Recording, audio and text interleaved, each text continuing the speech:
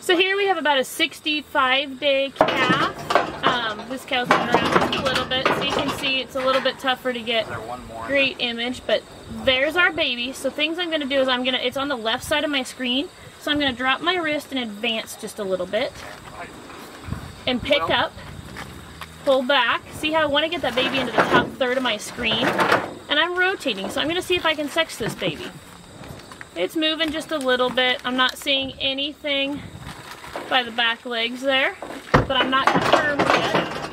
Oh, and of course she's going to move and help us out, so let's go find this baby again. Where'd you go? There it is.